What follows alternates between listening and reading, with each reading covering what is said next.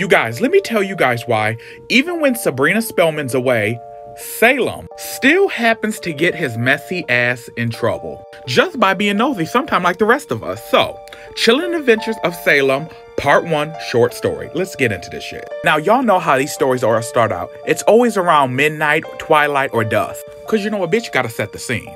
And like I told y'all, Sabrina's away, so Salem, he's just out and about. He's in a field, and he's just hunting mice right now. Now, if y'all remember, Salem, you know, he a bougie bitch. He doesn't really like to eat mice. So he's just pretty much torturing them, or trying to teach him a lesson in a Salem type way. And so y'all know, when it's a Salem type way, you either gonna have dramatics or irony. But pretty much Salem is teaching this rat, because even rats can learn lessons. No matter how far you fall, your position on the food chain is not always completely out of your control.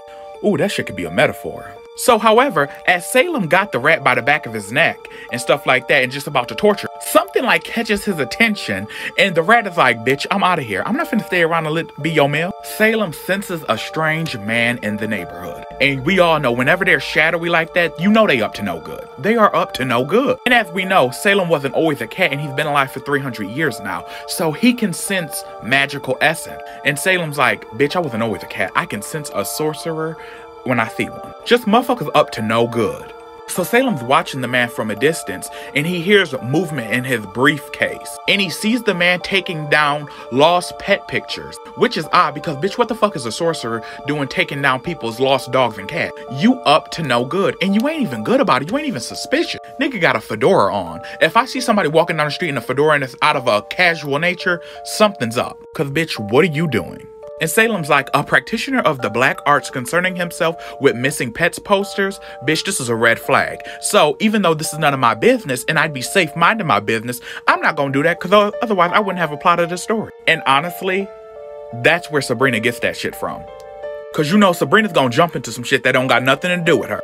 Like witch, like familiar. And see, Salem, he's a nosy bitch like the rest of us. So he's like, this mystery is too tempting. He's like a darker version of like the Scooby-Doo and the Mystery Machine gang, except like with Satan. However, the gag is when Salem goes to pursue this sorcerer, you know, keeping a fair distance, these pets come from the alleyway and like, what's going on? And let's be real, these pets are not given all dogs go to heaven. They're given more like Pet Sematary. And you know, Salem, he's like, bitch, can I help you? I'm not new to this. I'm true to this. I'm a 300-year-old cat. And these demonic ass pets is like, we don't give a fuck about that. Why are you following our master? And they get to scrapping. But Salem's like, bitch, I've dealt with the devil himself. I can deal with you hellhound. So Salem goes straight for the bird and hit her with them ooh-wop-de-woos. And Salem's like, check, please. But they like, bitch, we ain't done with you, ho. And they all jump Salem. And they shred his ass the fuck up. Part 2 down below. So as we left off, Salem was getting his ass whooped.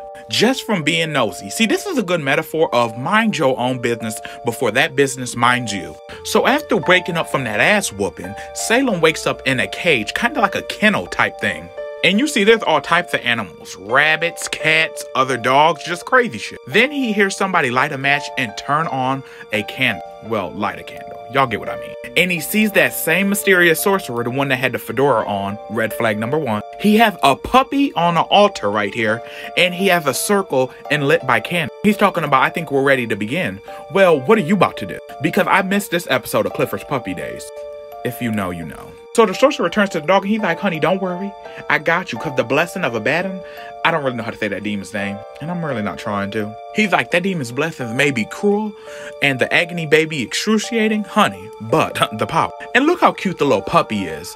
I don't know what kind of puppy that is. What is that, a pit bull mix? But he's telling the dog as if the dog understands, like, you know, once the agony's done, the true power begins. And look at the puppy. He just looks so scared, but he's like, shit, I'm here. And then the sorcerer, you know, him and all his sorcerer supreme ass get up and shit like that. He starts doing the chant, you know, to bring in invoking the spirit. He pretty much says about the dogs and the animals, because this is how we feel about all animals. He says, take this worthless, forgotten vessel and infuse it with your unholy vitality. And the next thing you know, his magic starts to activate and all hell breaks loose. Even though that's some demonic ass magic, that's a pretty pink color.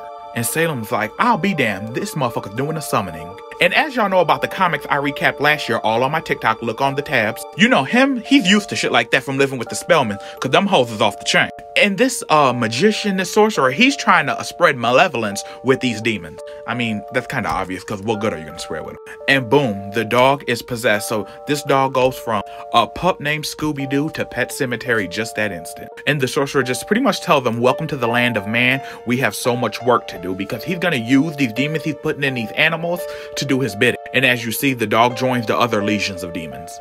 So this guy ain't new to this. He's been doing this for a while. He's been on his bullshit. So later on that night, while the demons are sleeping, Salem's like, bitch, I got some questions about this bullshit. Why would you go from reigning in hell, being a free demon? Well, not really free if you're in hell, but I guess if they like it, I love it. But not really. He's like, why would you go from being a demon reigning in hell to be imprisoned in an animal vessel in the man's world, where that is like a lower version? Salem's like, bitch, if I was you, I wouldn't tolerate that shit. So pretty much remember, Salem's smart. He's been doing this for 300 years. He's trying to get into all their heads like, bitch, why are you becoming an animal? You should be the one in reigning and in charge of him. But he's putting you in an animal's vessel where he controls you. You see, you gotta use that reverse psychology. But they ain't buying it because they like that dark shit. They're like, bitch, leave us the fuck alone and wait for your turn. So like I said, Salem's trying to talk all the other possessed animals into like teaming up and like, you know, you don't have to be a dog in life when you were a demon in hell. Why would you go from reigning in hell to becoming an animal ruled by man? It don't make sense, but you know, when somebody ain't ready for change, you can tell them till you're black and blue in the face. It ain't gonna do shit for you or them. Some of the demons in the animal form were shocked that Salem could talk. They was like, a talking cat? Some of the animals are like, a talking cat? So they already know there's something a little different and extra about Salem. He is not like the stray animals that sorcerer was kidnapping off the street. So it's a little later now, and then the sorcerer comes back because he recharged his energy, and he decides to pick Salem. And he was like, Salem, are you ready to become so much more than what you are? And in the back of my head, I was like, you don't even know what you're getting yourself in, because that bitch is already enough. And of course the other animals are watching, because you know that's what haters do. And look at him grabbing Salem like that.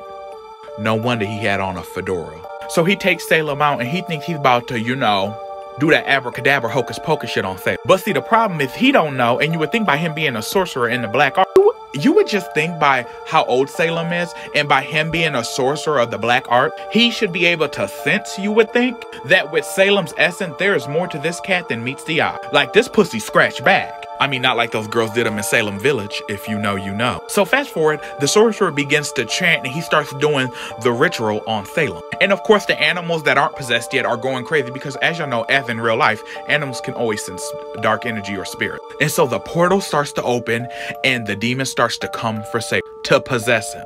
And the more the dark sorcerer chants, the more he sees the spirit isn't going into Salem's vessel. He's like, take this worthless, forgotten vessel. But little does he know, Salem's vessel is already taken, as we've known. And look at Salem's just sitting there like the baddest motherfucking cat on the block. See, I always like to say this. Some people are Garfield people. I am a Salem person, this version of Salem, not like the goofy Saturday morning Salem, even though he's iconic in himself. Like, look at him just sitting there like the baddest bitch. Like, you can't tell him nothing. You could have 10 million people against him, and he's still gonna sit there like he's that big. And look down here, Salem's just rubbing it in his face. He's like, such a shame, so tragic, such a terrible mistake, cause you done fucked with the wrong bitch now. And the sorcerer's like, bitch, what the fuck is going on? How can you talk, ho? And Salem's like, bitch, I'm no mere cat. He's like, I am myself a magician, cursed to hold this form long, long ago. He's like, pretty much, you want to put demons in these animals, but honey, I am already a cursed soul inhabiting this vessel. Salem's like, I'm guessing these demons that you've been summoning always want a vessel when you summon them. And since they're not gonna get me, I guess you done fucked up and made them mad, cause now they're not getting what you summoned them for. And you know how demons are when you don't give them their right.